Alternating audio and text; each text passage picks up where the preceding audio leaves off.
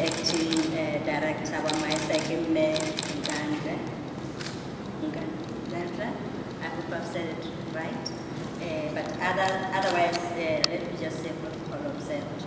As I indicated, I'm very, very happy to be here to see the end of this training. And what is uppermost in my mind is to know whether this training was beneficial to you guys. We don't want to do something that is not helping you. So can I just see by raise of hands if you thought it was helpful?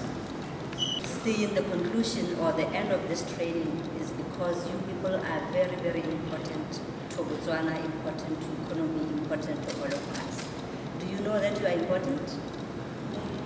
Do you know that you are important? Yes. Because we are just looking at you to actually transform this country from where it is to high income status. I agree you all know that we have been stuck at the middle income status for a long time. Now, I hope that you have heard the president and where he wants to go. He says it is time that now we go to high income status. But we cannot go to high income status with the status quo that we have right now, where we are depending on diamonds. Diamonds are good. They've actually made us to be where we are now, but we need to transform, and to transform to be an economy that is agile, an economy that is knowledge-based rather than resource-based. We need all of you to actually be there creating jobs for yourselves, creating jobs for other people. So that is why I respect you so much, because you are out there. You are not just talking, but you are actually doing it. I agree it's good to talk.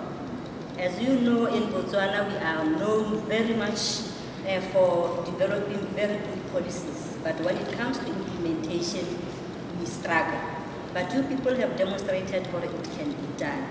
Because you are out there, you have developed your own businesses, you are working on them, you are actually doing good to this country. You have employed yourselves and you have employed other people. And this is what we want, because there's no way that you can go to that high income status, leaving the rest of the people below the poverty datum line. Like what? We cannot. But with you people creating jobs for yourselves first, and for other people, we are going to bring other people by lower down there to a level where we can now proudly say we are a high income status country.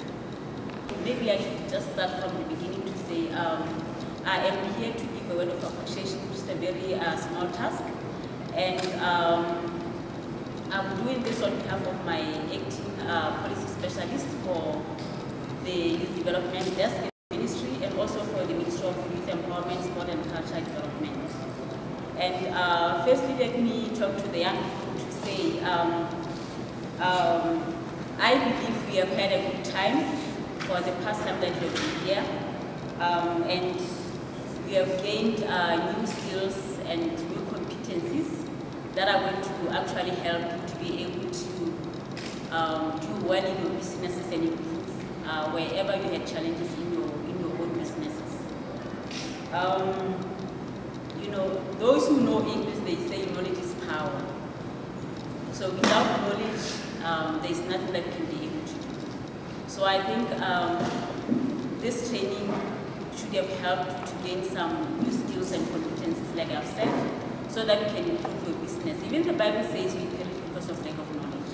So it's very important that whatever information that we have gained, whatever skills, new skills, and new competencies that we have gained from this workshop, we utilize them for the success of your own businesses. I believe you had some short notes where you were taking notes, and you are going to use those short notes. You are going to use whatever information that you gain from here, you know, for your own business. You are not going to keep it under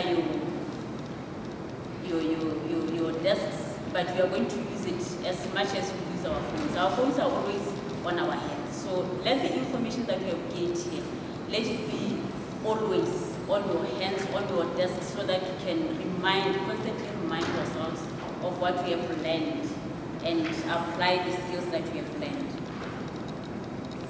And it's also, knowledge is very important because,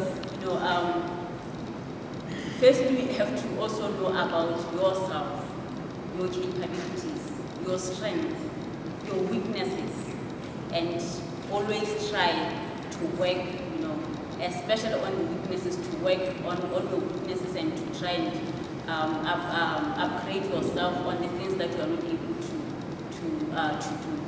So basically, this program is it's emanating from the partnership we have with the Ministry of Youth. What we wanted was access to businesses, particularly businesses of the youth. And we realized that the Ministry of Youth has quite a database, and because we realized that they run a youth business expo yearly, we decided to tap into that particular database. So what we do is we take all the winners from every industry, winner 1, winner 2, winner 3, and we expose them to our business model or our entrepreneurship model. What is this model? This model starts with a training, a week-long training program that helps the businesses or the young business people to introspect based on their capacity and their ability as a business in the context of the current market in real time. And doing that, we through the week long, we interrogate issues, we impart some knowledge, we bring in cases that help them really understand the situation they are at.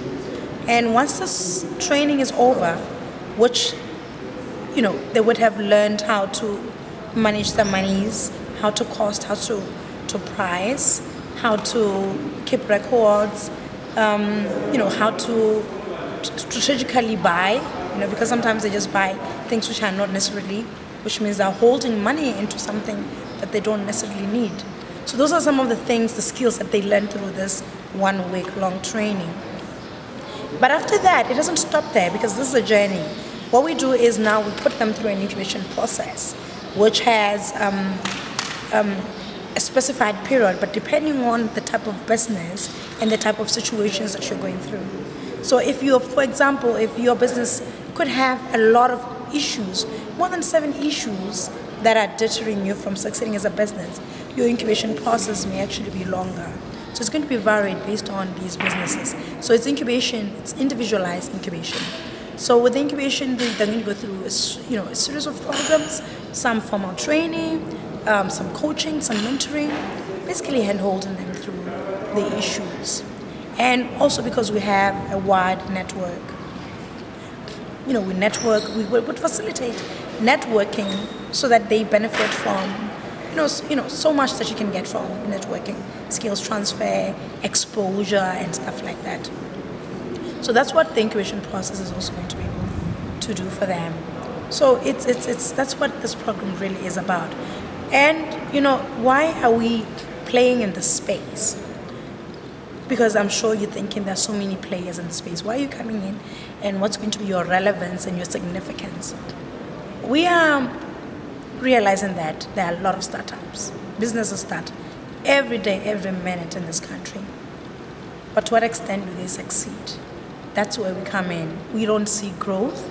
And growth, we would be realizing it if the business will employ more people, there was bigger economic contribution, and we don't realize that as a country. So that's very necessary, and for us, we think if we can just take startups and migrate them to businesses which show growth, then then that would be better contribution, and that will be our role in this landscape of developing entrepreneurs.